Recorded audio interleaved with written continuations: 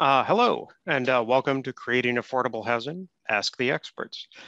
I'm Alex Bagnall, a member of Envision Arlington, who, along with the Housing Corporation of Arlington, the Housing Plan Implementation Committee, and the Town of Arlington are hosting this evening's event. Moderating our panel will be Abby Curvey, who is on the board of the Housing Corporation of Arlington, and Karen Kelleher of the Housing Plan Implementation Committee. This evening, we will hear from representatives of 4 different developers sharing how they are developing and preserving affordable housing in the general Boston area. After they have presented their case studies, Abby and Karen will moderate a discussion between the panelists, followed by an open Q&A period. Bit of Zoom housekeeping. We ask that all of you keep your audio muted until you are called upon in the Q&A. We will be using the raised hands feature to select questioners. Some background on why we wanted to have this discussion. Arlington is an economically diverse town. More than 1 in 4 households are low income and 1 in 10 are extremely low income. As housing costs rise faster than incomes, that economic diversity is being threatened.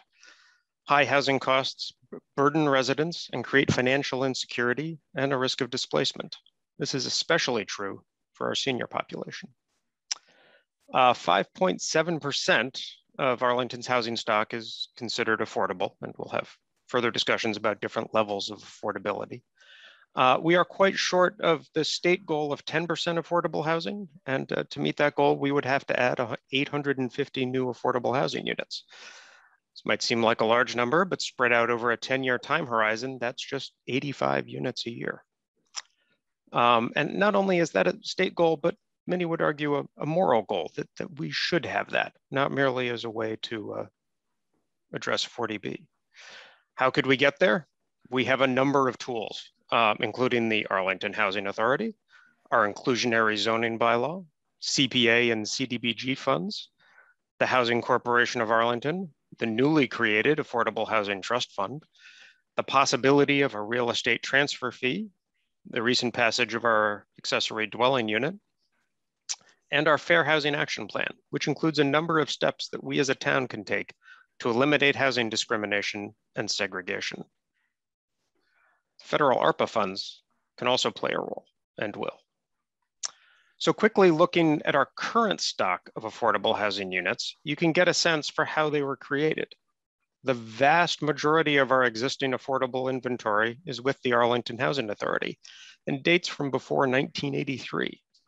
Today's panel seeks to explore how today's affordable housing developers put together projects and what we as a town might change to encourage affordable developments in town. With that, I'll turn it over to Abby and Karen. Thank you for coming.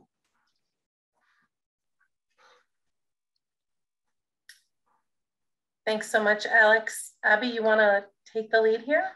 Sure. Hi, everyone. This is Abby Curvey. And I'm primarily a resident of Arlington, so I'm really excited to host this forum.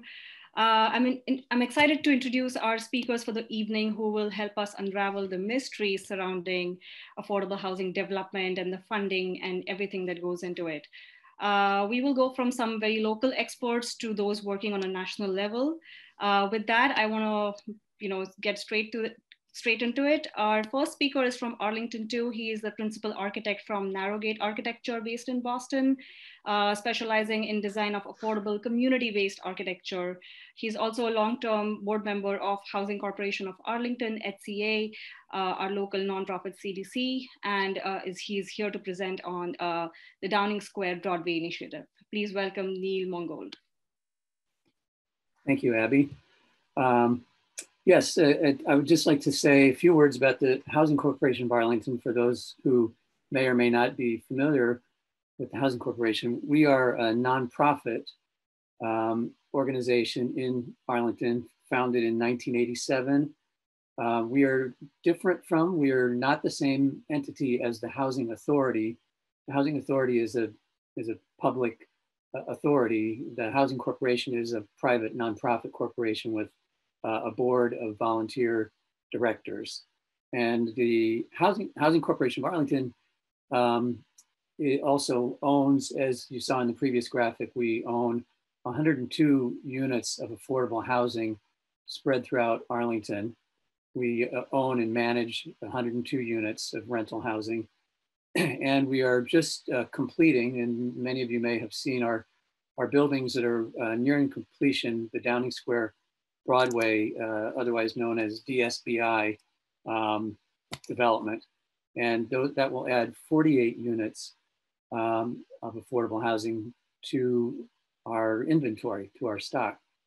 I just want to give a little background. This graphic here is showing on the right side is a photo of one of the two sites. So the Downing Square is located over, I guess you'd say kind of in the Heights. It's at the intersection of Park and Lowell and I'm not sure, Westminster, I think.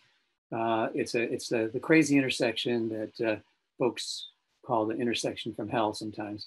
And then the other site is this one that's shown in the photo here on Broadway at 117 Broadway. So the total of the project, again, includes 48 units. In the building that you see on the right here, there are 14 units, sorry. And there's also a commercial space on the ground floor, which is going to be occupied by the Arlington Eats food pantry, food market program. There's two buildings at the other site, the Downing Square site. The larger building has 34 units, smaller unit has 6 units. You probably, if you've gone through that intersection, you probably have more visual recognition of the 6-unit building, which is right at the corner. The 32-unit building sits back, really fronting along the bicycle path, primarily looking across the bike path at the Arlington Coal and Lumber yard there. Just to give some background on this project, and first I want people to know that I'm an architect. I'm not actually a development expert in the sense that I'm not a developer. I'm an architect who has been on the board of the Housing Corporation for a while, and we have done a lot of projects in Arlington, so I'm very familiar with Arlington. But I'm kind of playing a developer on TV here for tonight. So the total development cost of the two combined project, the two sites, is a little over, it's about $25.5 million. So about $25.4 million at this point. The direct construction cost of the two projects combined is about $16.5 million. The two different sites, the one on Broadway that you see here, that was purchased by the Housing Corporation in 2014 for about $1 million, $995,000 for the site. You may recall that on this site, the Arlington Food Pantry operated until just before we started construction. I think there was a diner on this site that was used. And on the other site, which was purchased for about $1.4 million, that site over again at Downing Square, that site was purchased by the Housing Corporation in 2016. It had some serious environmental contamination, which was remediated. It was projected to cost about $550,000 to remediate. I think it ended up costing somewhere around $720,000 to remediate. Some serious remediation that took place on that site. There was PCBs and lead and other chemicals that were remediated through a very thorough environment department process of remediation, which if any of you in the audience are in the neighborhood, live in the neighborhood over by Downing Square, you know that there were community meetings and there was a very thorough process around informing folks about the remediation there.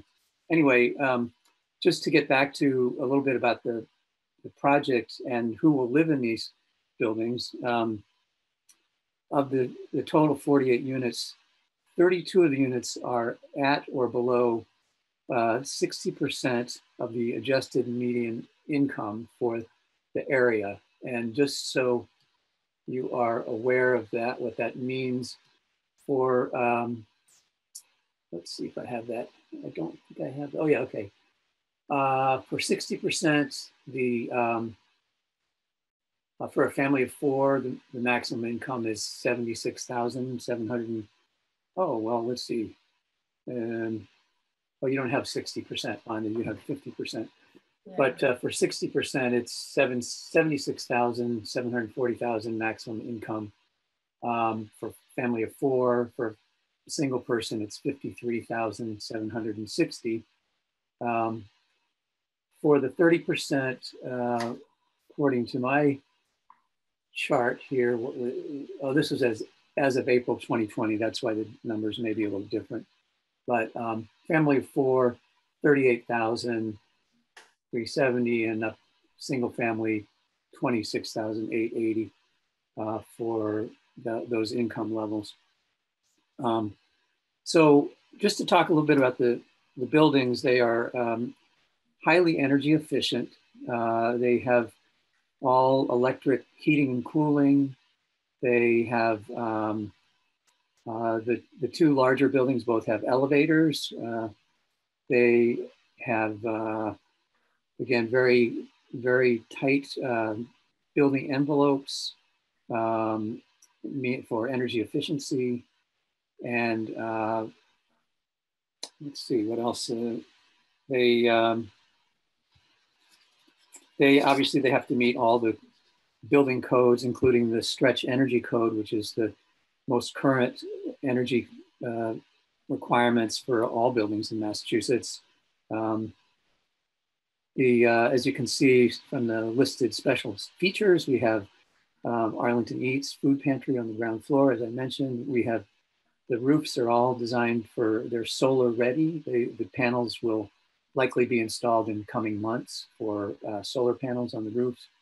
And I think it's worth really pointing out, especially on the Downing Square site, what tremendous level of contamination was remediated, and particularly because that site is, it's within the 100-foot and the 50-foot wetlands buffer zone that runs along the bike path there. There's an aquifer underground. And so the remediation is really a key important thing, both for the site as well as for the community. I guess I'm just about out of time. I think I'm running down on time. So I'd be happy to answer questions after the other folks have presented. Neil, if you want to take a minute to just talk about the financing sources. Oh, yeah. I know this isn't your area of expertise, but it's cool to see how much leverage the town got for its investment in this project. Right. So yeah, I am remiss in not mentioning the funders. If there's any funders on the call today, well, I'm an architect, so forgive me. But yes, there was about $12 million, there was $10 million of federal low-income housing tax credit. There was another about $7.6 million of state subsidies, including Housing Innovation Fund, Housing Stabilization Funds, Affordable Housing Trust Funds from Mass Housing, and state low-income housing tax credits. Also, a really big, important thing that is the benefit of being in Arlington is that there was $600,000 of Community Preservation Act funds that went into the project, and about $250,000 of Community Development Block Grant, CDBG funds that went into the project in terms of subsidies. Leader Bank is providing a $3.5 million mortgage, and there was also about $2.5 million of home funds or federal funds provided through the North Suburban Home Consortium, which Arlington is a part of. It's run out of the Malden Redevelopment Authority offices, but we are a part of that consortium, and and the consortium provided us with $2.47 million there. A lot of different sources of subsidy are required to make these things happen. You see all the different sectors of the pie of how to make the financing work. I'm sure you'll hear more and probably in better description from the other development folks here who are actual developers and not architects.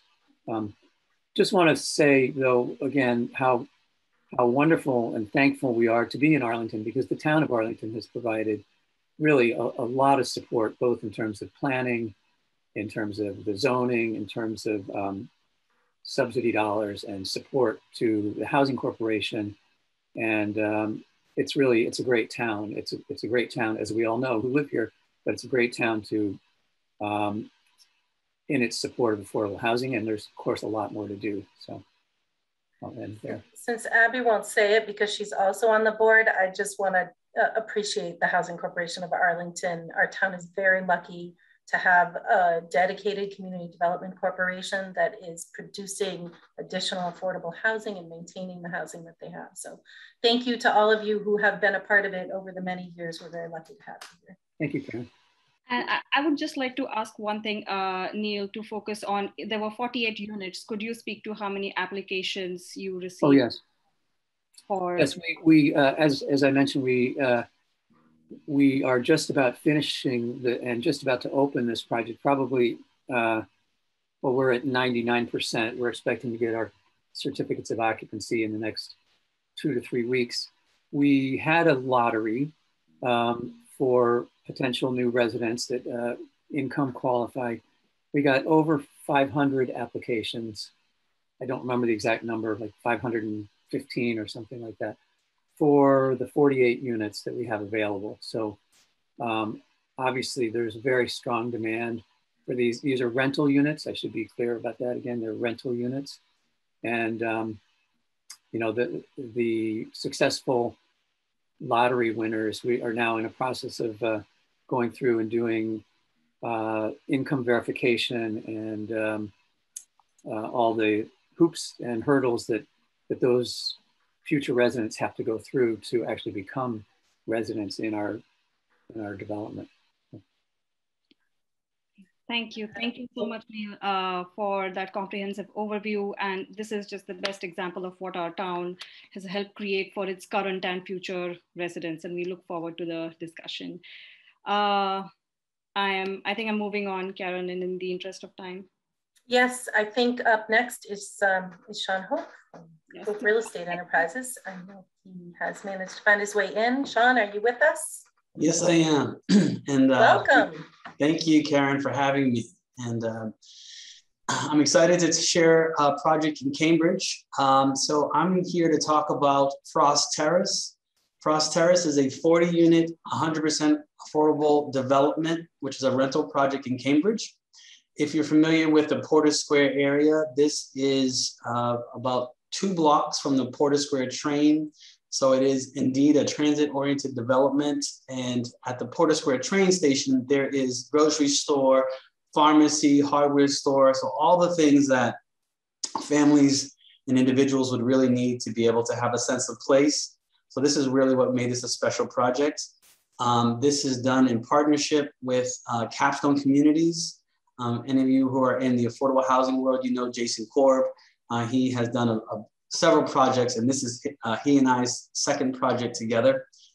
Frost Terrace just recently opened back in August of this year. So we fought through COVID, through delays, and we are proud to say that we are fully leased up. So we have all of our apartments rented. And you know, with COVID and all the things that we all go through to build this housing, when you actually see people occupying and families occupying the units, it actually all starts to make sense. Sometimes when you're dealing with all the minutia, it can be challenging. So a little bit, so as I mentioned, there's 40 units. We have 32 units that are at 60% of the AMI. We have 4 units that are below 50, and we have 4 others that are deeply affordable, also at the 30% AMI level. The site is comprised of 4 buildings. So I'm actually looking at this picture. So this front mansard This is a historic restoration. This originally sat about 40 feet back from the street, and there was a large parking area in front. So we picked up the house, moved it forward to the street, and then the building in the background, that is a modern 28-unit attachment. So that was a marvel to create. And then behind these two buildings are two single-family homes that are also part of the development. And those are now 3 units each. So really, we took a bunch of single families that had, frankly, one person living in them. And thanks to the City of Cambridge, the Affordable Housing Trust, several agencies at the state, Mass Housing, and I will name them later on, we were able to also purchase those houses. So this was really now 3 parcels combined into one to create 40 units of affordable housing. So this was really a 5-year project. This was a 40B project, so we were by comprehensive permit. And one of the notable parts about this development is that we only have 3 accessible parking spaces. And that was intentional because oftentimes in development, you're trading units for parking. As we all know in the business, underground parking is exponentially expensive. And when you're in an urban area near transit, I think long-term housing is much more valuable than parking spaces, which can often sit empty. So that was a challenge in the neighborhood, but we were able to prevail. And the handicap parking spaces are what were required by the state and by the building code. So essentially, this is a truly transit-oriented development. And several of our families, as I mentioned, can walk to all the services they need. So in many ways, this is a test case for the City of Cambridge because as people may know, Cambridge talks a lot about being environmentally friendly and pushing the limits on non-automobile transit. And so this was really an opportunity for them to support something that we felt was in line with what they were promoting. So then I'll speak a little bit to the affordability of Frost Terrace. So Frost Terrace has a range of incomes, as I mentioned, 30, 50, and 60% of the AMI, and majority are 60% of the area median income. And so for a family of 4, the range is between, to income qualifies, between 35,000 and 71,000. And as of opening, for a 3-bedroom, the rents plus utilities would range from $924 to $1,800. So even at the max, $1,800, the market rate 3-bedroom in this area is going for north of $5,000 for new construction. So as you can see, this is tremendously discounted from what the market has. But again, most of our residents are working the same jobs, frankly, that are most hard hit by COVID, the service jobs, the high touch jobs. So really right now, we're just really happy to be able to open this building at a time where folks in this income bracket really need the most. Thank you for this slide. Yep, so this slide shows, and this is really an important slide because this is all the money and the sources behind this. You know, oftentimes a developer, people see us, but without these agencies and the support, we wouldn't be able to do this. So as you can see, the city subsidy was tremendous. So Cambridge, frankly, the way we're able to get so many projects funded by the state is because the city oftentimes puts in significant money to buy the land and acquisition costs, even before a state application is filed, even before there's any zoning in place. So in this case, essentially, there was a $10 million commitment. And I think it was closer to $8 million to buy all the parcels. But they did this at the very beginning. And then we spent the next 3 years trying to get this permitted and constructed. So in this case, in the end, there was about $12.8 million from the city. So the state subsidy is also tremendous. There's $4 million in state subsidy. This is a rental LIHTC deal. So, you know, Mass Housing was involved in the state subsidy. There was also, the federal subsidy is the LIHTC subsidy at $9.7 million. And then we have a host of other sources and uses. This particular deal didn't have home funds, but I did hear Neil talk about home funds. And again, to do these deals, as most of the folks on this call know, you have to really patch together several different sources. Also want to say that Rothman Trust provided $17.7 million in funding. 8.7 of that was in a construction loan. and $9 million in low-income housing tax credit equity that they were provided. Those tax credit equity were purchased by Stratford Capital, and they have a permanent construction loan that will be in place once we're stabilized at $4.2 million. So again, several sources, both state, federal, and private funds were involved to be able to make this happen. At a total development cost of $31 million for 40 units, you can say that is significant. And one of the challenges that we all face is that as construction prices continue to rise, we don't get to pass those prices on to our residents. And so we have to continue to be creative and look for ways to cut costs while maintaining high quality. And one of the ways we were able to do that was by eliminating parking and putting it into materials.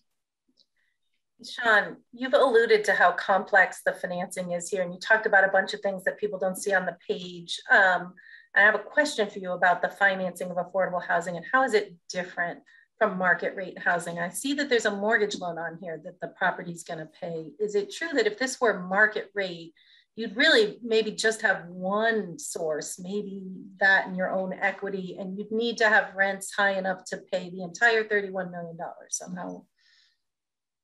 Yeah, so in general, I wish it was more different. We always say, you know, as a developer, we have the same guarantees, right? So we have to guarantee the same mortgage. And if this was a market rate deal, right, then we could charge more rents. We could be protected in a different way. We might even be able to exchange the property to somebody else easily if the property wasn't going well. So we don't have that option, right? So we have a covenant with the city of Cambridge that this has to be affordable in perpetuity. And there is a mortgage payment on that. And so again, you know, we have to make the mortgage payments, but we also have to show and negative trend that essentially the property will be able to finance itself out for 20 years. And so that's challenging, right? Because there's a lot of unknowns. We don't get to necessarily raise rents with the market. So if the market swings up, our rents are tied to a very different standard, as we all know. So I would say from a developer standpoint, the risks are a lot the same. The rewards are fixed based on a fee, based on a development. And again, you know, this mortgage payment, again, you know, we have a lot of debt, right? And that's intentional. These projects are loaded with debt. And I don't know if people on this call have experienced this, but developers in affordable housing write checks. If you don't lease up, if you have a problem with construction, if you have a shortfall, there's nobody else. It's Jason and I that would come and write a check. So I often tell people that this, you know, there's a lot more, so maybe to your point, Karen, there's several different sources, there's several different lenders that we have to contend with, and compliance is a huge piece. But at the same time, the risks are in many ways just as great as a market rate development. So it's not something that you do for the money, but these projects have impacts. And when you have great state and city resources to help make these projects happen, it really does give you the confidence that even through challenging times like COVID, that you're still gonna be able to make these projects work. We have to move on to the next one, but we didn't invite you to tell us a little bit about yourself. I think you're a hometown developer, and I just want to invite you to say a few words about yourself. And for everyone's reference, the bios of all of our panelists are available on the event website. Thanks, Karen. Yes, so I am a fourth generation Cantabrigian. My grandparents immigrated from the Caribbean to Cambridge in the 40s, but we already had some family here prior to that. And to do this work in a city that I live in it's rewarding. I'm honored to do it, frankly. I'm a zoning attorney by trade, so I only started speaking affordable housing about 5-6 years ago. It's its own language, and there's a culture around it. Jason has been a great partner. And the city of Cambridge has also been a great partner. So I love seeing people who look like me return to a city that's really unaffordable for many people. And also the income diversity is something that has really left Cambridge. And so those are two things that are really rewarding for me, and I enjoy doing in Cambridge. Thank you, Sean. Thank you for sharing that we can preserve what we love while creating spaces that help meet the need of the town. So thank you so much for that. Our next speakers are a duo from the Planning Office for Urban Affairs, a nonprofit housing developer affiliated with the Archdiocese of Boston. And we have the president and the Development Policy Project Manager. Please welcome Bill Grogan and Amaryllis Rodriguez. Great, thank you very much. I'll kick things off on our end. I'm Bill Grogan. I'm the president of the Planning Office for Urban Affairs, and excited to be with everyone this evening and share with you a couple of our recent affordable housing and mixed income developments that we're currently working on in Boston. I'm here with my colleague Amaryllis, and I'll briefly describe our Morton Station Village development, which is located in the Mattapan neighborhood of Boston. And she'll describe our 41 LaGrange development, which is in downtown Boston. As was mentioned, the Planning Office is a nonprofit housing developer affiliated with the Archdiocese of Boston. Our mission is to serve as a catalyst for social justice through our work in housing development, affordable housing advocacy, and neighborhood revitalization. And at the core of our mission is a belief that housing is a human right, and affordable, safe, stable housing has always been important, but I think as we've seen during the current pandemic, it's critical now more than ever. Since our inception, we've developed, in 1969, we've developed about 10,000 units, 3,000 units, I'm sorry, of affordable and mixed income housing. And we currently have about another 500 units under active development. And our housing work is really focused on responding to the needs of the communities that we're working in. And I think both the Morton Station Village and 41 LaGrange illustrate that. And turning to Morton Station Village, it's helpful to, I think, go through a little bit of background and history of the property and the site. In 2016, the city of Boston issued an RFP for the site, which had long been vacant and was a former home to Boston Police Department. But it was located adjacent to Morton Station Stop on the MBTA Fairmount line. And the city really was interested in converting this into a transit-oriented development that would provide mixed income housing. At the same time, an important part of it was the creation of a public park that could honor a 13-year-old boy who was the victim of a stray bullet just steps away from his home. I think understanding these objectives, we partnered with a new community-based organization in Mattapan to respond to the RFP.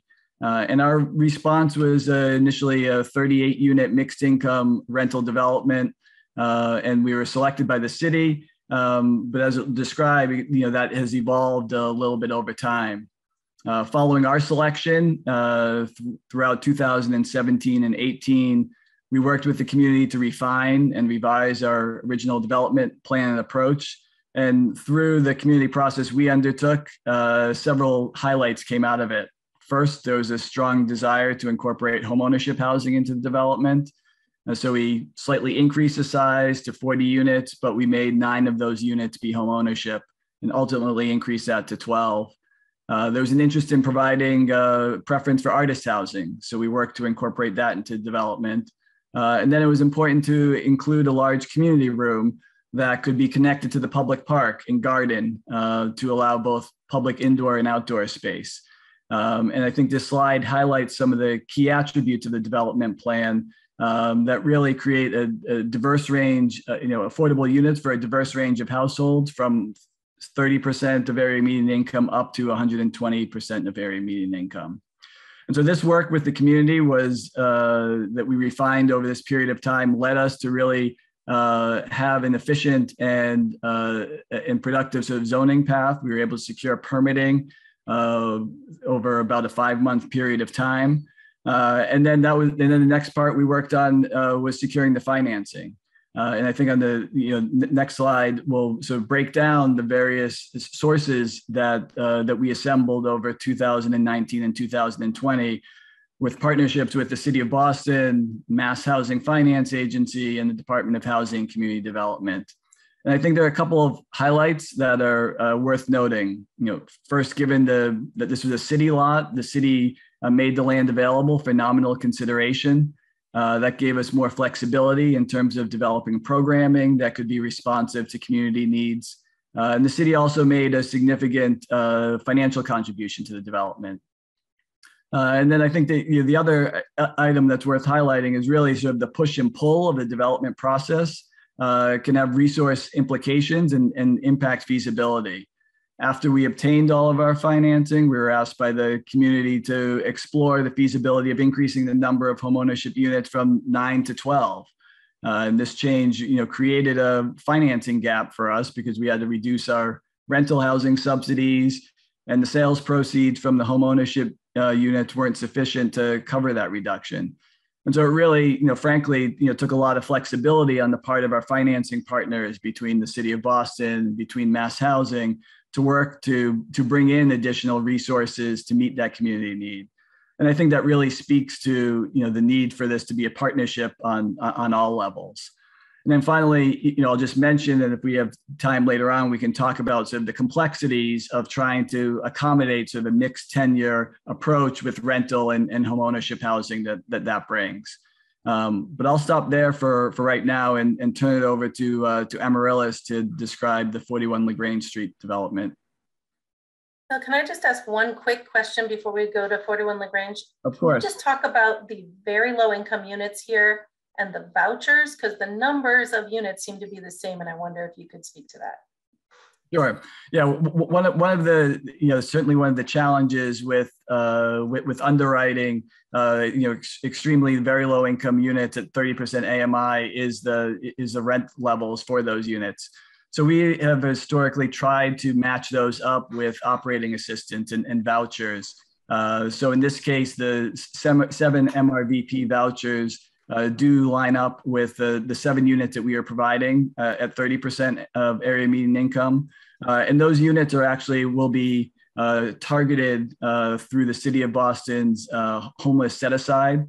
So those individuals and households will be formerly homeless individuals who will be coming off of through the city's process and through the city's waiting list to accommodate them and helping them move in.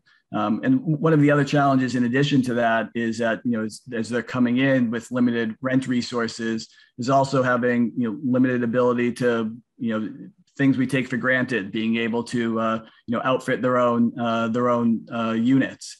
And so we're working with, to bring in resources to help them make that transition and help them take that first step. Thanks. So Amaryllis, sorry, I cut you off before you can get going. No worries. Thank you to the organizers for having us and to the audience. We look forward to the discussion.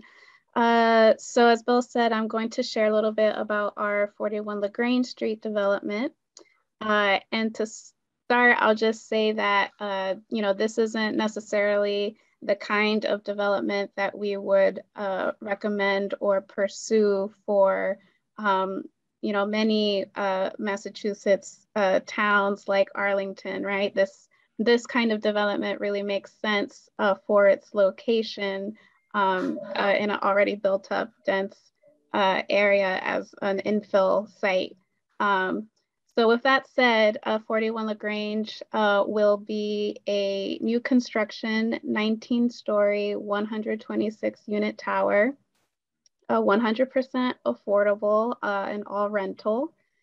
And I made a little mistake in the categories when I sent this into the team. So we actually we'll have 37 of those 126 units will be at 80% AMI, 17 at 60% AMI, 2 at 50% AMI, and then the 70 at 30% AMI or below. So as you can see, we have really deep affordability here. And those 70 units will also be targeted to households that have experienced and are transitioning from homelessness. We can't necessarily guarantee that all of those units will go to those households because of fair housing regulations and the like, but we can work with those regulations and existing city processes, as Bill mentioned, in order to support that preference. And part of that, the reason for this targeting, besides our own mission as an organization is this development is the partnership between the planning office and St. Francis House, which is the largest day shelter in the state, I believe. And it's actually located just half a block away across the street. And it's also, this tower will represent the second phase of a two-phase development. So the first phase, which we call the Union at 48 Boylston, is located directly across the street from St. Francis House, and that renovated the historic Victorian Gothic former home of the Boston Young Men's Christian Union, which many people knew and loved as their community gym, and it also was home to offices.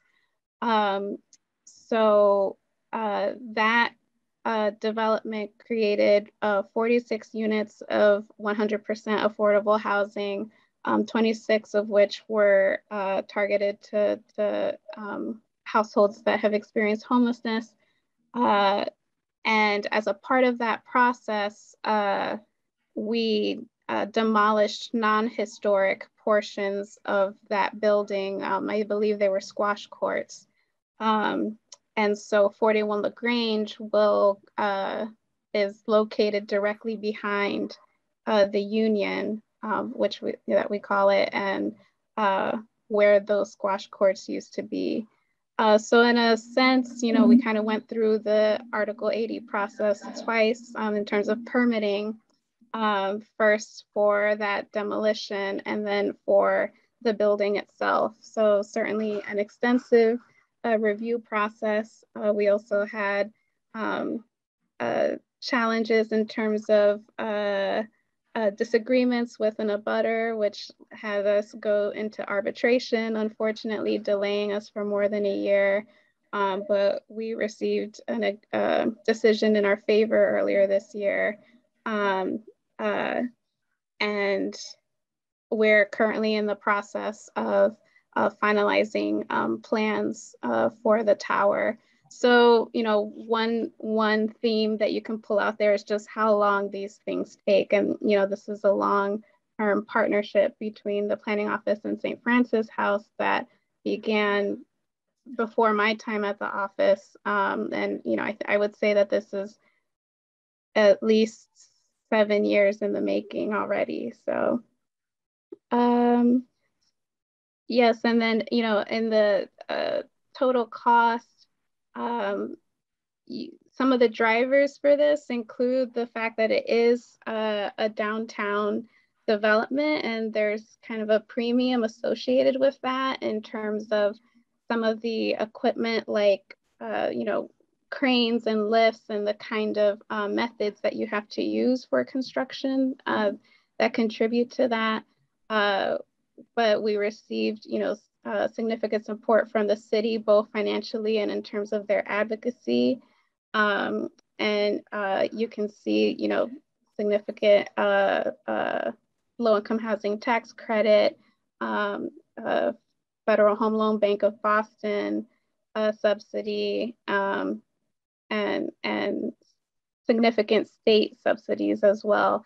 And in order to support this development, we're going, as Bill mentioned, we also need to use Section 8 vouchers and MRVP vouchers to support those, the 30% units. And that also means providing significant service supports in order to support those tenancies and make sure that they're successful in, transitioning from that experience into self-sufficiency and live healthy and productive lives.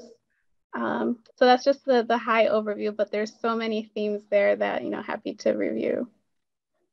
Thank you. It's really interesting how you guys have integrated multiple things like vouchers and affordable home ownership and the development into these two projects. And thank you for sharing that. It's really cool how you've integrated all of those systems and thought from a very community perspective of, what it needs and gotten there. So thank you for sharing that. With that, I think we are going to move to regions beyond ours. Our final speaker is the Managing Director of Preservation of Affordable Housing, POA, a nonprofit developer, owner, and operator of more than 12,000 affordable homes across the country. Here to talk about Melpert Apartments from South Dennis, I'm happy to introduce Roger Brown. Well, thank you very much. And thanks for being here tonight. It's really a pleasure to be with you. That's a tough act to follow. The planning office does some really amazing work, as do the rest of the projects that are here tonight. I'm going to talk to you about something that's a little bit different, but in some ways the themes continue in our project as well. One of the things that POA does, and in the planning office as well, is we frequently partner with local nonprofits. And this project is a result of a partnership, kind of a long-standing series of partnerships we have with an organization on Cape Cod called the Housing Assistance Corporation. And in this case, and in many cases, it's kind of a complementary marriage. We bring kind of a knowledge of building buildings, and Housing Assistance Corporation brings a service component that we can bring to bear in many of our developments. So I'll tell you a little bit about this one. This might be the only site you hear from tonight that was formerly an amusement park.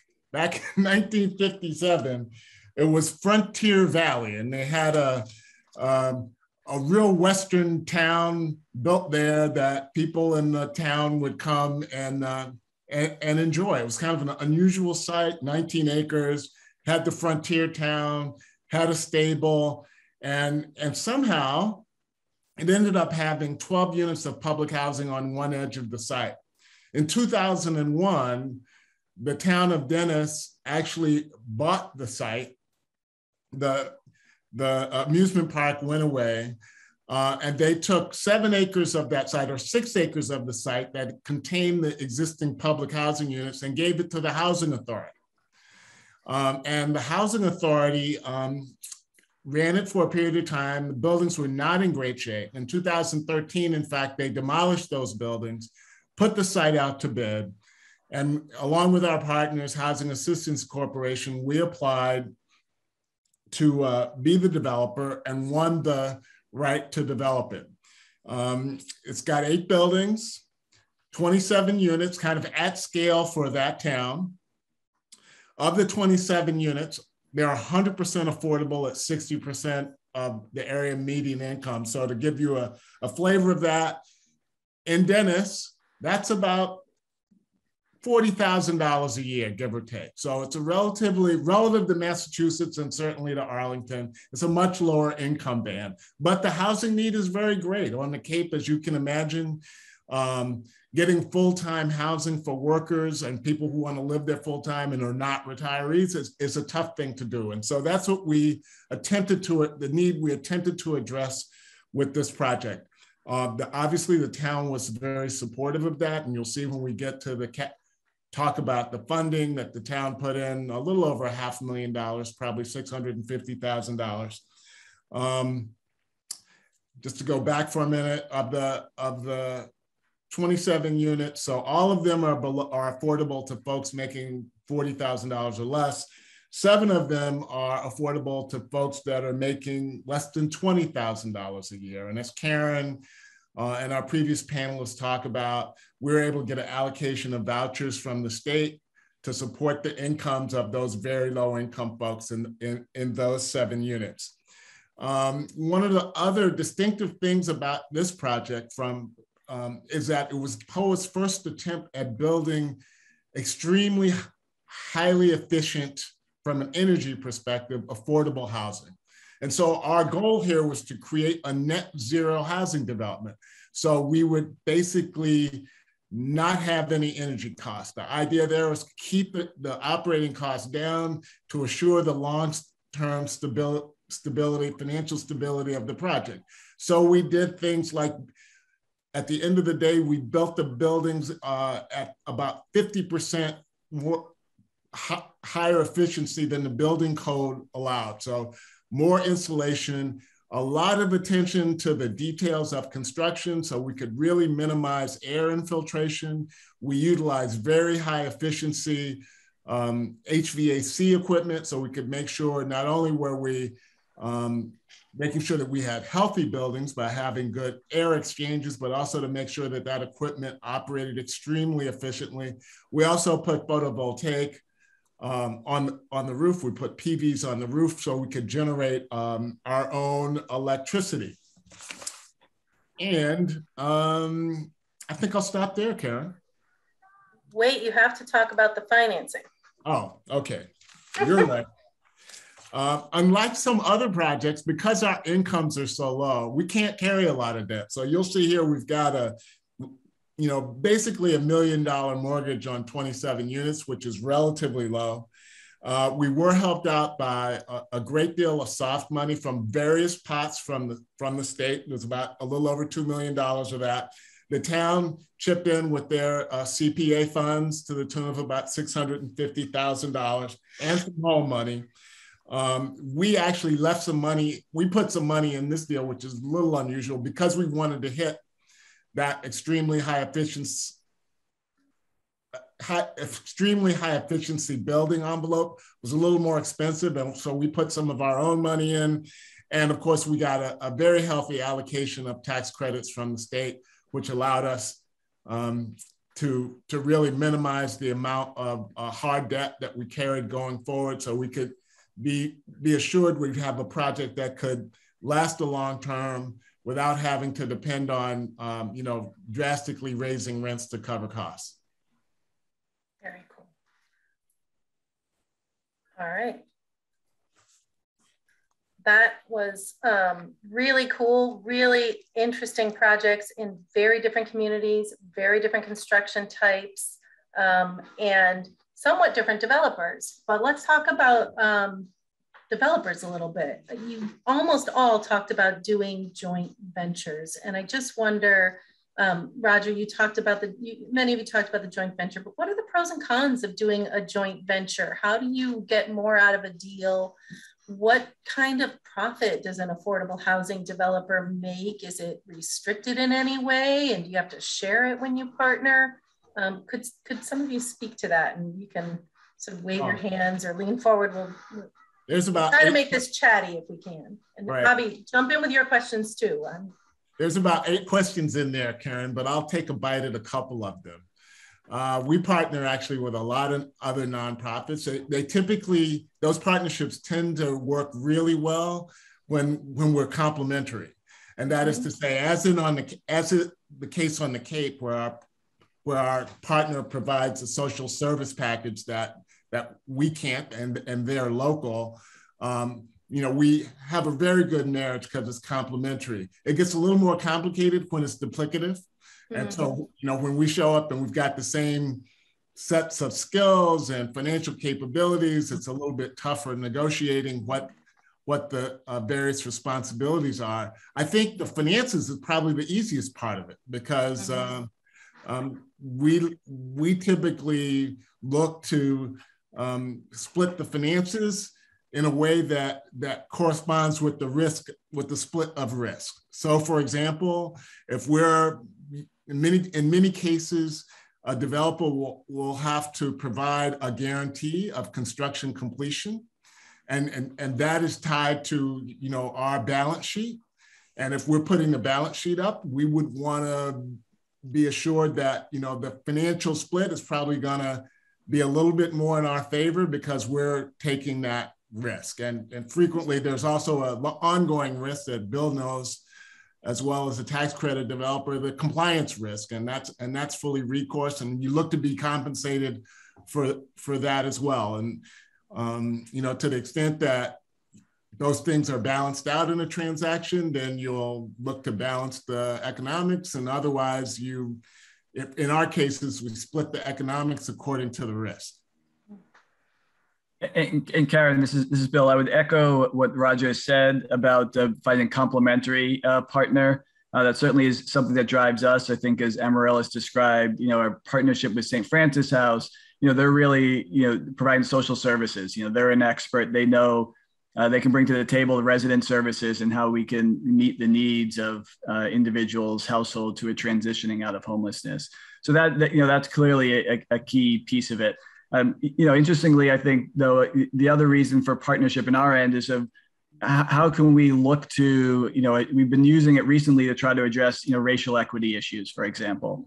So in Morton Station Village, we're partnering with Caribbean Integration Community Development. They're a minority-based organization that they don't have a lot of development experience. And so we're, working with them to try to help, generate neighborhood wealth and value through real estate for their organization so that they can develop a balance sheet and become, increase the services that they can provide within the neighborhood and the community. And then hopefully over time, be able to take on development efforts in their own right. I think as, one of the challenges of that situation, as Roger mentioned, is that typically in a partnership, you have a sharing of guarantees as you're sharing fees. In that situation, it's a new organization. They don't have the assets or the balance sheet to provide guarantees. So we're having to bear that risk and liability, but, we're also giving them a significant percentage of developer fee to help them build their wealth. So that's sort of can be the trade-offs with working with an organization like that. But from our end, again, it's important to help develop those types of new organizations, especially in a community like Mattapan. Can I ask the question about whether your fees are capped? There's a lot of subsidy in these deals. Is there a limit on what you can get paid as a developer? If there's anybody else wants to answer that, or you guys? Sure, I'll start that. The Department of Housing and Community Development does have developer fee guidelines and limitations that do limit the fee that that we can receive on a particular development. It's basically a tiered structure depending upon the development costs, and again results in a limitation in terms of the overall fee that can be realized on a project. I think increasingly, certainly in Boston and other communities with high cost areas, we're having to defer or contribute back a significant portion of our fee. Certainly we prefer not to have to do that, but from our end, if that's what it takes to sort of make some of these high mission deals work, then that's what we're willing to do. But yes, there are limitations on the fees, and I think we also recognize that given that there are public resources that we're availing ourselves on, that there need to be those types of limitations.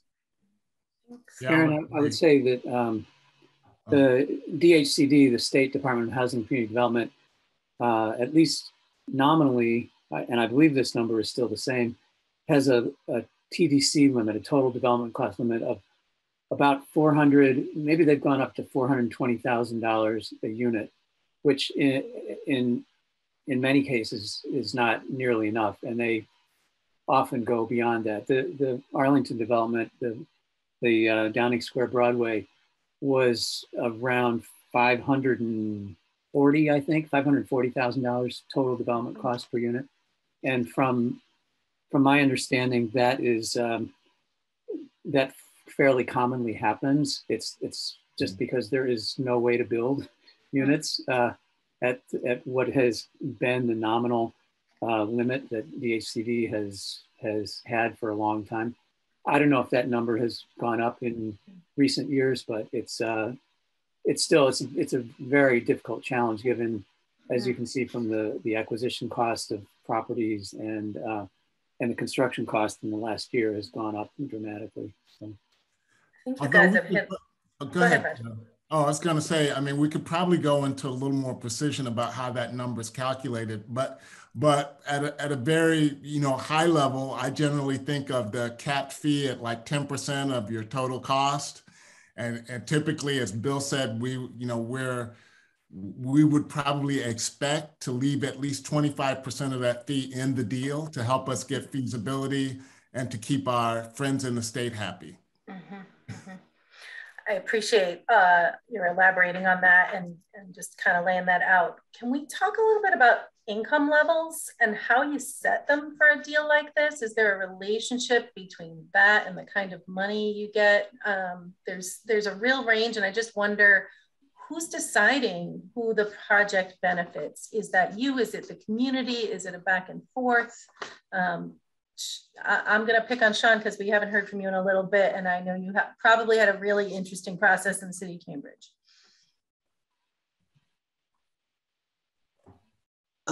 Sorry, can you repeat the question? I didn't hear. Oh, sorry. I'm just asking about income levels. How do you determine what they are? Is that determined by the developer, the community? Is it back and forth? Is it something else? Yeah, so, and I think as we know, recently the area median income, they just came up with a reassessment. So some of our rents were increased based on it when they do a pooling of the area median income, but it's definitely not set by the developer. And it's really set by our funding sources, if I'm being honest, and which one of them is the city of Cambridge.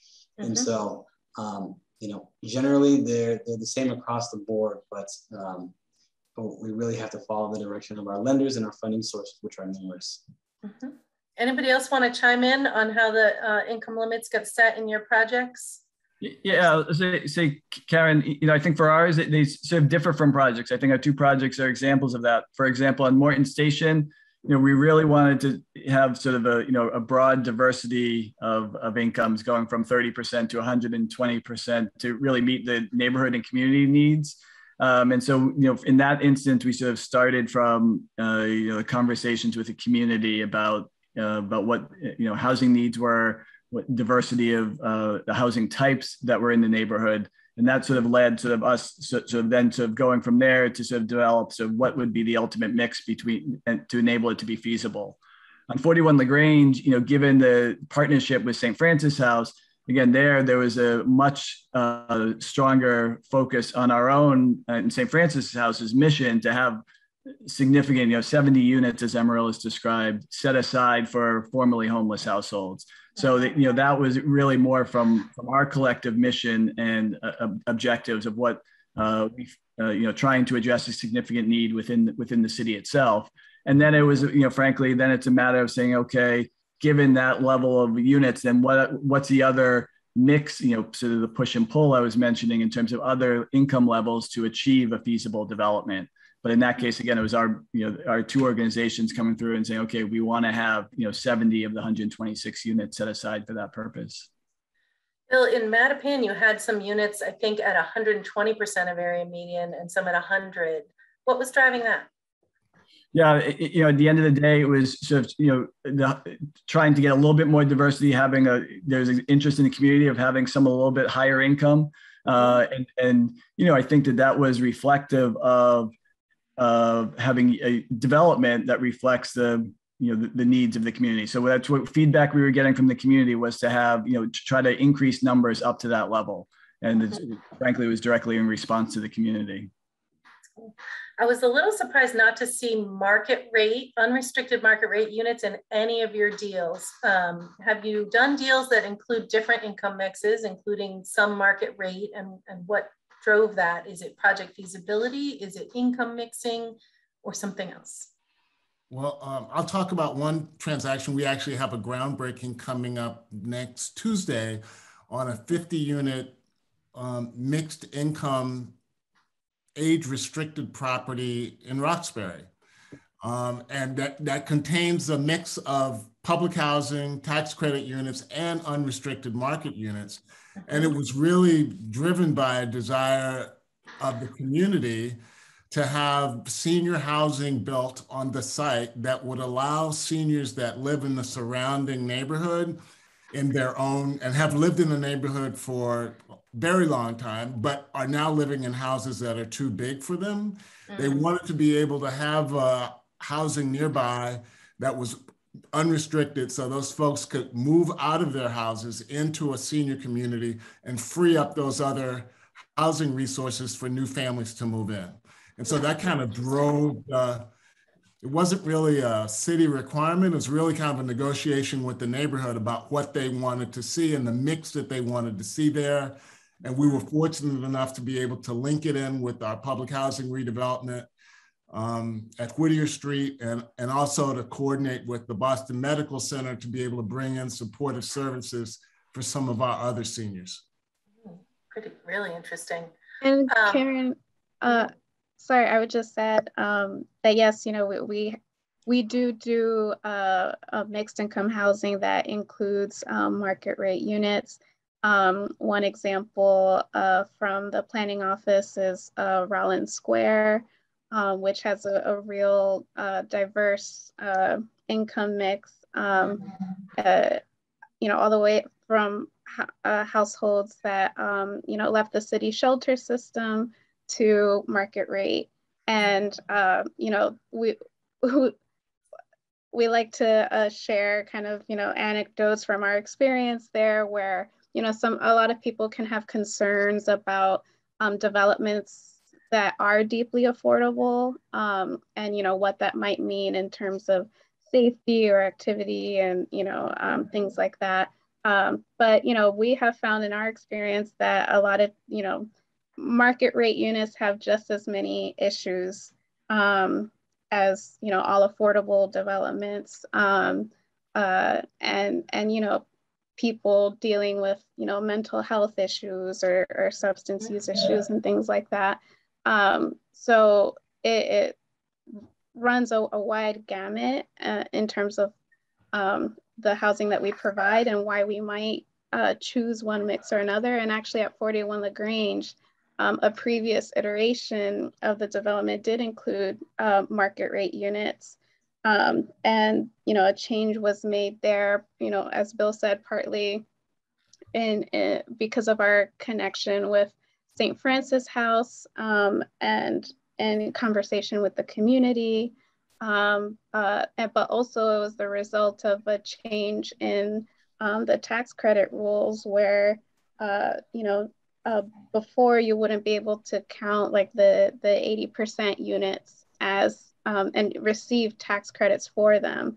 But once that rule was changed, you know, we were able to generate tax credits from those units to be able to support greater affordability. So I just raised that to point out how, you know, if that hadn't been the case, then we would still be considering market rate units in that development, partly for, you know, the social benefit of having a diverse population within the building and not isolating, you know, the households that are coming from the shelter system, and so that they could build, you know, greater social capital and the like, but also to cross-subsidize those units. So there is a benefit to that. Yeah, thanks for that. We've got about 5 more minutes. So I just want to, Abby, give you a chance to jump in if you have a question. Yeah, I just had a quick question, and starting with Sean about like the permitting process, because the Frost Terrace was the only 40B development. And so how did that make a difference in like the development time or just overall in the process? And, you know, similarly for, I would just like to throw it out to other speakers as well. Like how did the permitting impact development? I think it's a great question. So Cambridge has exceeded its 10% of its housing stock being affordable. So every 40B is discretionary for the zoning board to even hear the matter. And then also they are not bound by the same strictures under 40B if they were under 10%. So basically in Cambridge to do a comprehensive permit approval, there's a lot of community negotiation. You know, typically you're obviously providing affordable housing, but oftentimes people just see the building, the size and the dimensions. So in this case, there were probably exponential costs that we had to do to appease our neighbors because it was affordable. For instance, our building, which should be 5 stories, we had to have half of the 5th story cut back because of light and air issues from our neighbors.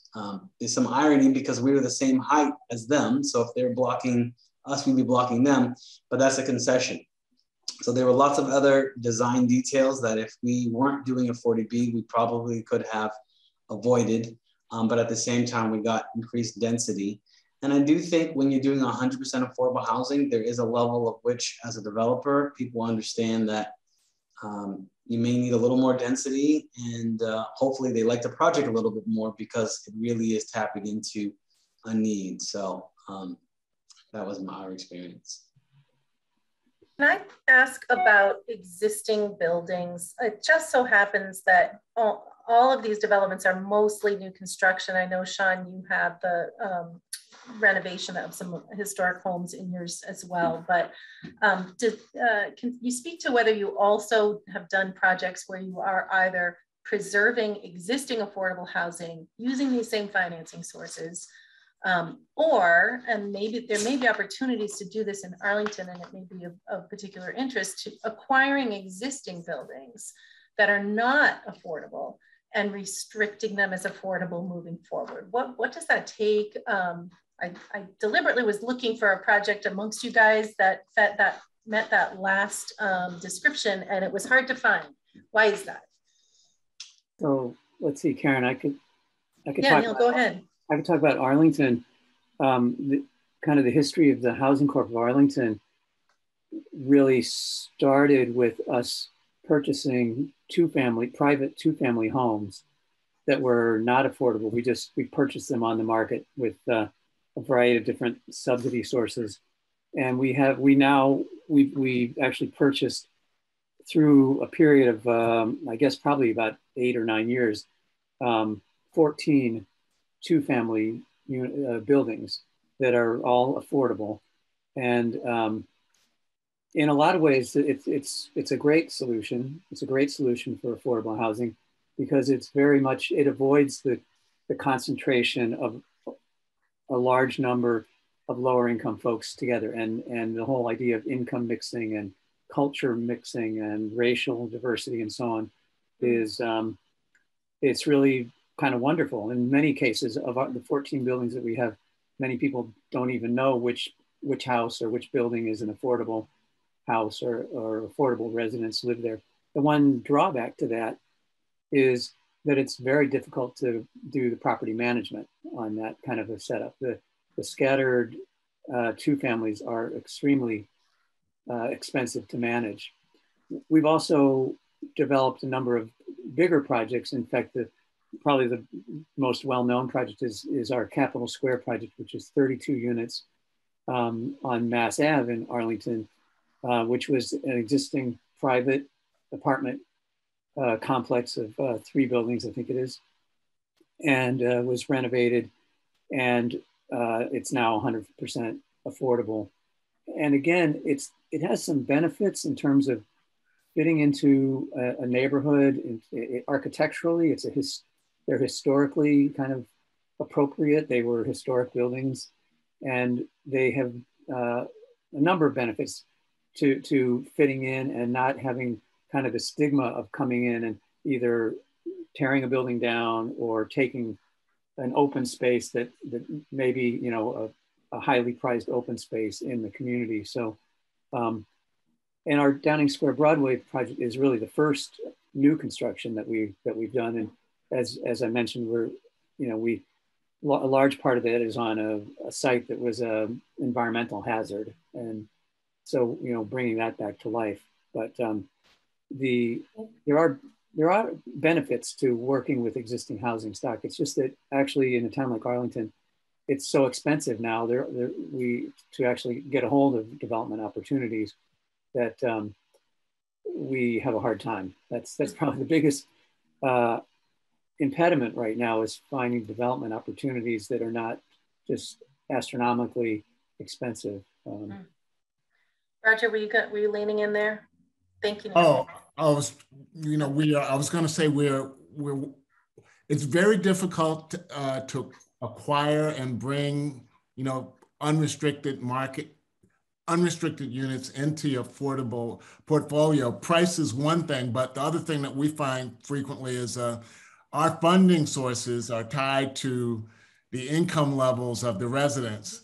And many times it's hard to ascertain what the income levels of the existing residents are, and they're not used to providing the level of documentation and information that's required, for example, to do a tax credit execution, where we need to know that someone's making less than 60% of area median income, and they've been going along for years just paying their rent, and now they have to come and, you know, get interrogated about all their personal information. So that's kind of difficult. We're attempting to do something like that on an existing asset in Chicago right now. It happens to be right across the street or right up the street from the new Obama Presidential Library. So it's at risk of being lost to the naturally occurring affordable stock. A bank owned it, so we're trying to work with the bank, and we'll probably end up with an execution that involves some level of tax credit and tax exempt financing on some number of units, but we'll probably have to create a separate entity to hold the non-tax credit units in and try to finance them on their own. It's just, you know, it's a 300 unit property, and the city's really concerned about having it lost, that kind of scale lost to naturally occurring affordable housing. Ultimately, it will probably also involve a big check coming from the city of Chicago to keep it affordable. Yeah. This has been so great, but we got to open this up to the audience. Abby, do you have any last burning question before we do that? No, I think we are going to open it up to the audience. But before we do that, I just want to quickly clarify that since we are short on time and we have speakers only, you know, up till 7:30, unless they agree to stay beyond. But so I'm going to keep the questions up till just 1 minute. I really request all of you to keep the questions precise so we can, you know, get more information from the speakers. And so with that, please do raise your hands if you have a question, and I'm happy to, yeah. Jennifer, go ahead. Hi. Sorry. Thank you. So Ms. Rodriguez mentioned a project that she was involved in being delayed for a year because of a butter lawsuit. And I'm sure others have experienced delays in projects. And I was wondering what that does to the financing. So do you have to pare down the project in some way? Because I know every delay increases costs. Does that affect the amount of affordability you can offer? Does it just affect your profit? Sort of what has happened in projects that you've been involved with when there have been delays? Bill, you want to take that? Sure, I'll jump in. And I think, Jennifer, you raise a great point about the impact of delays. And I think they do fall in a couple of areas. One is just sort of the cost, you know, as Amaryllis mentioned, we were spent a year in arbitration. You don't want to know what the legal costs are that we had to incur as a result of that. They're just, pretty significant. And so what does that mean? That means that has to be rolled into our development budget. So that increases our overall costs for the project. And then the second piece is that the delay, unfortunately in the market that we're in, with the delay, construction costs have gone up over the past, 12 plus months that we're delayed by that arbitration. So you factor that into, and our, construction costs have risen by, 15, 20% over that period of time. And then, as a result of that, we end up having to go back with our lenders and try to, we had commitments based upon one cost set of assumptions. A year and a half later, when we're through with the arbitration, construction costs have increased. We have to go back and request, seek additional resources or look to restructure the deal. And maybe the income mix that we were originally proposing isn't possible, and have to look at something else in order to try to generate more sources to cover those increased costs. And typically the financing does have set timeframes. For example, on our 41 LaGrange, we had a Federal Home Loan Bank affordable housing commitment. That's probably, I shouldn't admit how old that is right now, but we've had to work with them to keep them updated, to continue to roll that over. So that is at risk as part of that. But, fortunately, most of the lenders and the state agencies understand and are willing to work with you, but it does have significant impact on cost, resources, And as we have sort of a limited supply of resources to cover affordable housing, it just reduces what can go around, unfortunately.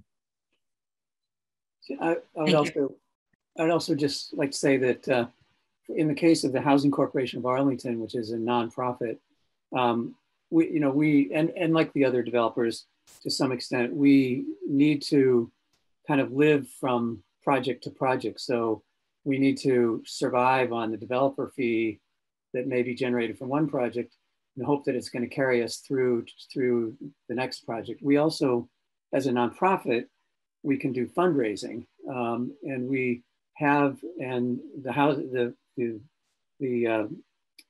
residents of Arlington and many other people, some of the banks and so on, have been very generous.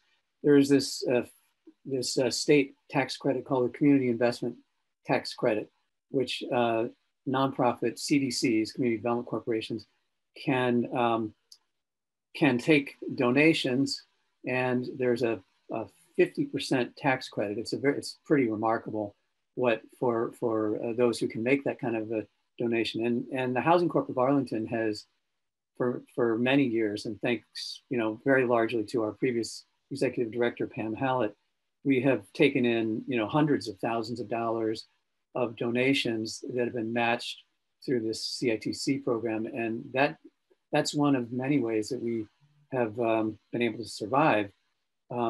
But for example, we on our Downing Square project, we ran into very severe difficulties with our friends at Eversource, the utilities, not being able to hook up the electric in time. We basically lost about 2 months of time, which includes 2 months of lost rent, 2 months of impact on our low-income housing tax credits, 2 months worth of extra overhead that the contractor had to charge. It probably cost us $200,000 just in the delays because of the utility company. And there's any number of delays that affordable housing developers and all developers, but particularly affordable housing developers, are on a shoestring that have to face these kind of delays. It's pretty challenging to keep the continuity and make it work. So. And if I can add, that 2 month delay is also a family not being able to live in that house for those 2 months. That's right. Probably the most important thing, Abby. Yeah. I can move on to the next one. Rebecca Gruber, you wanna go ahead? Yes, thank you. This is very interesting. I had one question. None of your presentations described the type of units you were making available: 1 bedroom, 2 bedroom, family. And I know that in Arlington, affordable housing for families is a particular need that we have. So I was wondering if you could talk a little bit about what choices you make in regard to the type of units you're making available in your developments. I can just give you a quick rundown on the Arlington units. Well, actually, I probably can't because I have to add them up, but we have 48 units in our new development. It's a mix of 1s, 2s, and 3s. There are, I believe, 17 1-bedrooms. Let's see, there's the sweet spot is generally 2 bedrooms. So there's probably around 20 something 2 bedrooms, and there's I'm seeing about 7 3-bedrooms in our development based on what we could fit and what we thought would be rentable. And of those, we also have at least 5% of the units are handicapped accessible. All of the units in elevator buildings are considered handicapped adaptable or group 1 units. And there's 5% at least, and I believe it's more than that, but are fully accessible units. Yeah, I think it's a good question, Rebecca. And I think that, from our perspective, a lot of it depends upon, again, what our goals are from a project we're going in to upfront. On our Morton Station development, 75% of the units are 2 and 3 bedroom units. So they're more targeted to, to families. Whereas on our 41 LaGrange development, majority of those are studios and 1 bedrooms because we're targeting a different household for individuals coming out of homelessness. So, part of it depends upon the community that we're working in and really what the needs of the community are, and trying to develop a mix that is reflective of that. Thank you, Bill. We can now take a question from Winell, if I'm saying that right. Winell. It's Winell. Thank you. Thanks to all the presenters. This is a really interesting evening, and I've learned a lot from this. I have a question for Neil. You talked about the breakdown of costs, the combined costs for the Broadway and the Downing Square projects. And there was about $5 million unaccounted for in your listing of costs between land acquisition, construction, and remediation. And I wonder if you could share with us how that $5 million is dispersed. I probably can't, Winell, because and I apologize because as I said, I'm a board member. I'm an architect, and I was not the person who put together the deal. If there is unaccounted for money, I'm happy to send you a copy of our sources and uses to make sure that you can understand where all the money came to and went to. Sure. Yeah. But so I apologize. It could be also, I think it's possible that in the information that was sent to the organizers here, that some of the funds, some of the subsidies may not have been fully categorized. So again, I apologize. Others here are developers. I'm an architect, and okay. I don't have all of the information, but I'm happy to find that information and share it with you to answer your question. Thank you for that. Thank you. Mm-hmm. Thank you, Winell. And we can certainly, for any information, we are happy to connect later on those specifics. Patricia Borden, you want to go next?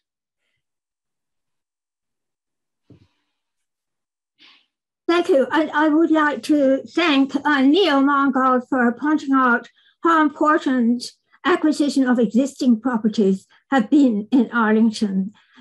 We are very much afraid of 40B taking over our lives here. We have lost significant properties to those. These are not 40Bs that you can do any negotiation with. But in addition to that, I would like to say that as chair of the Housing Authority, we did the renovation of the houses that Housing Corporation of Arlington bought at cost, so as to encourage that mode of acquiring affordable housing for some years. We did that. Another thing, I want to really thank Sean Hope for the wonderful job he did moving the historic property to the front on Massachusetts Avenue. I've been admiring it for a couple of years now, and I would like to point out that we had hoped to do something similar, not quite as ambitious, in a house that we had planned to add an addition at the back to a very handsome house, the Atwood House on Massachusetts Avenue, but we got no support whatsoever from the town, and the redevelopment board dropped the ball completely and allowed the house to also ask you, because we are over 1 minute, could you get to the question? Thank you, and thank you, Sean Hope, for that wonderful work. Thank you so much, Patricia. Annie Lacourt, you want to go next? Sure, thank you. So one of the things I'm noticing in all of the pro formas that you guys are showing is that you are receiving federal subsidy, state subsidy, and municipal subsidy. On any of these developments, had you been unable to receive money from the municipality, would you have been able to leverage the state and federal money anyways? Or are you entirely dependent on having at least some dollars from the local municipality to make these projects work? Well, Annie, typically the state does look for a local match, a local contribution of some amount. And in the case of Arlington, I believe, and now this is again, don't quote me on this, but I believe that there was CDBG money or some other source of money that helped us with the original purchasing of some of the properties. We also had a line of credit from, I believe it was TD Bank or maybe Leader Bank that assisted with the acquisition of these properties. We, unlike Cambridge, which is amazing, absolutely amazing with its affordable housing trust fund that could put whatever it was, Sean said, $10 million into purchasing the properties there. In Arlington, we absolutely depended on the Community Preservation Act funds, but it was basically pulling together what resources we could to make the acquisition. Once you have the acquisition, then you can, or at least a commitment to the acquisition, then you can start rolling the ball. One thing to note, we applied to DHCD for funding in 2017, winter of 2016, 2017. And as frequently happens, we didn't get funded on the first time in. In fact, we didn't get invited back for the next round, but luckily they had a mini round, and we were finally granted the state, both the state and the federal low-income housing tax credits in 2019. So there's talk about delays that someone, I think Jennifer had asked earlier. There's these kind of delays that are just typical of how long it takes to actually fund a project. And I know I'm going off the subject. You asked about the local subsidy, but obviously for us in Arlington, we depend a lot on both the local subsidy as well as private donations and the like. So. Thank you, Neil. And we are running out of time. So I'm going to, if the speakers are okay, I'm going to allow one more question. Okay, go ahead, Robin. Thank you all. Hi, thank you very much for this interesting presentation. I'm particularly interested in and excited to see that there are possibilities for projects that are 100% affordable, because people have told it's completely unfeasible and not possible. So I'm wondering if people would comment on that. And I also wanted to find out if you will make the recording of this available afterwards. Thanks. Yes, ACMi will be making a recording available afterwards. I'm not sure I heard the question. I think the question was that the speaker was encouraged to see 100% affordable projects, and could you speak to whether that's difficult to do or not? Is that correct, Robin? Is that close to what you were asking? I'm sorry, your audio is a little garbled. I'm sorry. Can you hear me now? I'm sorry. It's a little better. It's close. Yes, I just wanted to know. We've always been told that 100% affordable isn't feasible, but I see that it is. So I was wondering if you have any comments about that and how to make that happen. And anybody want to chime in? I think make it happen. So I think we've proved that it's feasible. It may or may not always be the right strategy for a particular spot, but certainly something that can happen. Yeah, I would agree with that, Karen. I think certainly, I think we've all demonstrated and all have track records of showing that 100% affordable housing developments are feasible. As you said, the question is, so what's appropriate for the particular neighborhood or community in which the housing is being provided? And I think that's sort of the ultimate question. I think we've also shown that there can be a mix of affordability from down to 30% up to 100%, and somewhere within that range can hopefully achieve the goals of the community. Thanks, Bill. I know we have to wrap it up here, but we have a poll because we'd like to know what attendees would like to learn about in any future sessions, or just what are the topics you're most interested in learning about in the housing space. And we've got a bunch of them up here. I'm going to let Alex tell you what he wants you to do. And if I can assert a moderator's privilege, I'd like to give our panelists a lightning round question at the very end, which is that, you know, we in Arlington are looking to create more affordable housing. What is the one most important thing that we have to do to get you to come here and develop affordable housing? But a lightning round, so quick answers. So it's a multiple choice poll. Check everything you would like to hear about.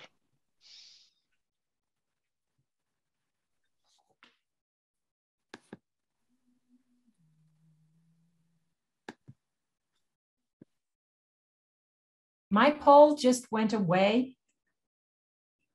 I don't know mine also. I don't you're see right. it anymore. It didn't. Yeah. Well, let me relaunch it.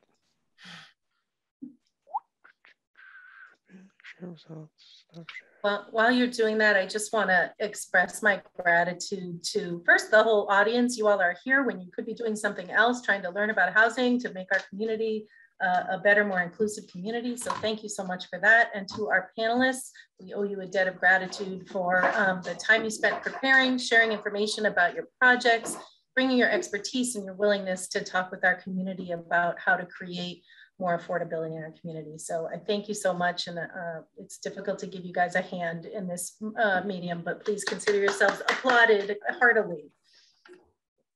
Thank you.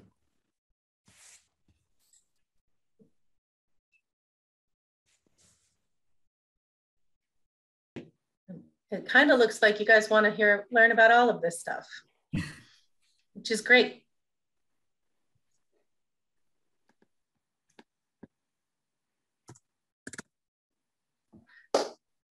While we wrap that up, let's start our lightning round. I'm going to go in the reverse order that we went initially, just to throw you a loop for the loop. And because I know Roger is seasoned and he can handle this as the first, being the first one to answer this question. So Roger Brown, preservation of affordable housing. What's the one thing a community needs to do to attract you to come and develop affordable housing? Provide the opportunity for entitlement of site. Zoning. Permitting. Thank you. Permitting, zoning and permitting. I'll figure out the money. Amaryllis. I echo that, but I like the community engagement around it, you know, feeling that kind of sense of support, or at least that there could be discussion about what a community wants to see there, and seeing that as an opportunity for partnership rather than necessarily adversarial relationship. Good answer. Bill Grogan. I would say flexibility. I mean, I think as we're trying to achieve some of these different objectives, again, sort of this push and pull about what can be, you know, whether it's reduced parking, whether it's expanded affordability, I think we really need flexibility to be able to, bring and be successful with some of these affordable and mixed income developments. Great answer. And I think Sean had to leave. Sean, if you're here, let me know, but because I don't want to skip you, but I think you had to leave because we're over. And so Neil, you get the last word. Well, thank you. You don't have to do anything to entice us to come to Arlington because we're already here. I'm the only one who can say that, but appreciate hearing from the other developers. And certainly it's been in our mind as the Housing Corporation, the potential for partnership with other organizations. You know, the housing development plan for the town envisions doing something like 80 units of affordable housing a year, up to maybe 100. Well, the Housing Corp in the 25 years that I've been on the board, we're coming up on 150 units total. So we obviously don't have the capacity to do, you know, much larger scale. So I would say the Housing Corporation would welcome partnering with other skilled developers that have a shared mission of affordable housing. Plus, we just need to find the property and have the continued support from the town of Arlington. So great. Last, I want to thank my co-organizers, the sponsoring organizations, as well as the individuals who helped put this together. Alex Bagnell from Envision Arlington, Abby Curvey, also from the Housing Corporation of Arlington, and Jenny Raitt and Kelly Linema, who are not here but are with our planning department. And with that, I will thank you very much and send you off into your evenings. We will be sharing this, as Alex said, on ACMi, and we will take the results of this poll to be shared with all the sponsoring organizations who all are engaged in housing topics in many ways. So we'll all collectively try to figure out how to answer, how to learn more about those topics. Thanks. Thank you very much. Thank you, Karen. Thanks, everybody. Thanks for organizing. Stay safe.